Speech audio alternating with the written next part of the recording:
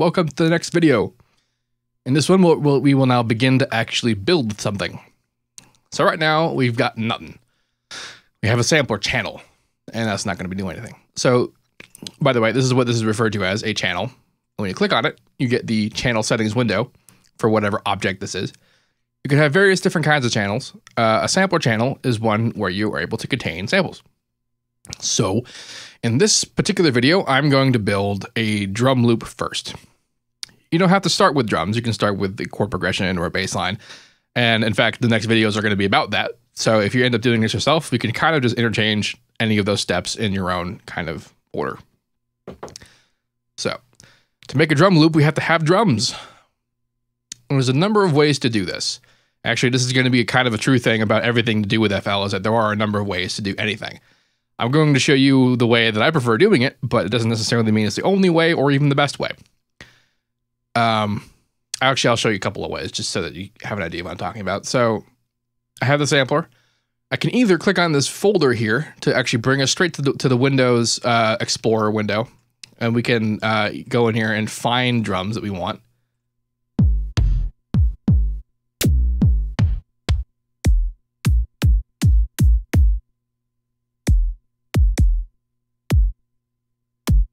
I like it. And then ta-da, we have a kick. That's one way of doing that. And I see the samples actually in this window down here. There's a lot of things going on inside the channel samplings window. Channel settings window, Jesus. I'm not going to get super in-depth into what it does. That'll be for the level 2 series, where I go into way more in-depth into all the seriously advanced things that you can do with everything. I will, however, do enough to get you on the way to being able to sort of experiment yourself, and just to get you on your feet. That's what this level 1 course is about. So yes, we have here a kick. Now, to sequence the kick, you work like you would in any sequencer. You see we have steps here. This is what this is referred to as sequencer steps. If you click on a step, it enables it. Right click on it, it deletes it. Notice that when I'm doing that, it's lighting up pattern 1 and taking away when I'm getting rid of it. A pattern is only engaged when there's something in it. You can go to all the patterns. You can go to all of them that are already there. They are all present, all the way up to 999 patterns. I would be very impressed if you actually managed to use 999 patterns, without just doing that on purpose. It's something that, is reasonable. Actually, probably just even to do it on purpose, it'd probably still be very impressive. But if there's no content in them, then it's not going to do anything. Now, you might be thinking, well, there is content. There's a kick drum sample. It's loaded in there. But that's not actually in the pattern. That's in the sequencer. The pattern itself is what is essentially the MIDI information that's utilizing whatever the channel is. So let's make a kick loop. Actually, let's bring this down to 128. House is pretty good. Now notice I hit play up here. I hit play up here. I could also hit play here. I could also hit spacebar.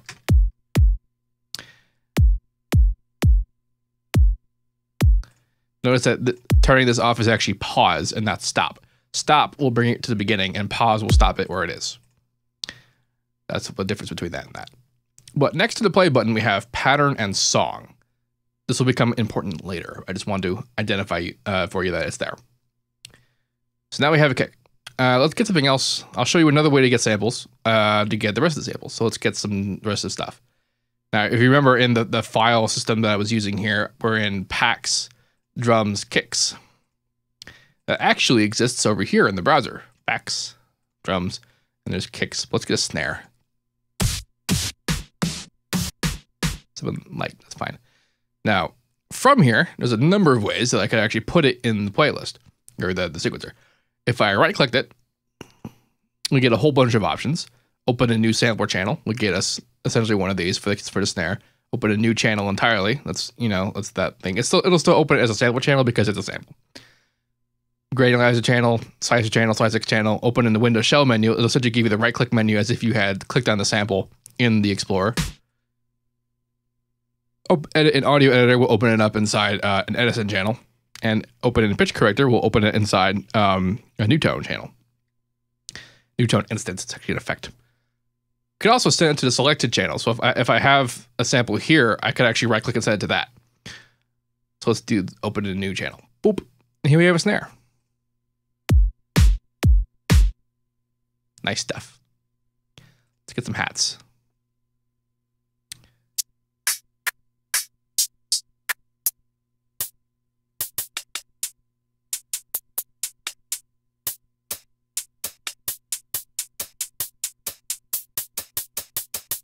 I like it. These two. So I could right click and open up in a channel of my choice, or I could actually click and drag either onto a channel to replace the sample that it has, or just onto the sequencer where it'll open up a new one.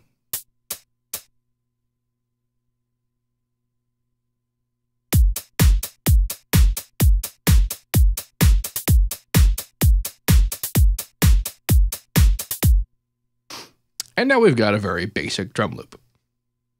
And we have discussed many ways in which we can get samples and load them into the sequencer. Now, I will show you one thing that we can do to sequencer. I'm going to grab all of these guys. You can see I'm actually clicking and dragging here. That's what this is doing. I can also right click to add selections or take away selections individually. Or I could right click and drag to either get rid of or add. I can also double click to either select all or deselect all. This is actually straight up. It just indicates I am selecting these channels. Now what I'm going to do is I'm going to go to channels and group selected. It's going to ask me to give it a group name. Here's the group name thingy. I'm going to call it drums. And now we have two groups inside a sequencer. We have unsorted, where there's now nothing. This is where it was originally in unsorted. And then drums. So now we have our very special selection for drums. Now, in the next video, I'm going to make a baseline pattern. We are now in pattern 1. In fact, let's name this pattern. Drum loop 1. We have named the pattern. We could also color it if I felt like it, but I don't right now, so I'm not going to. All right, next video, baseline.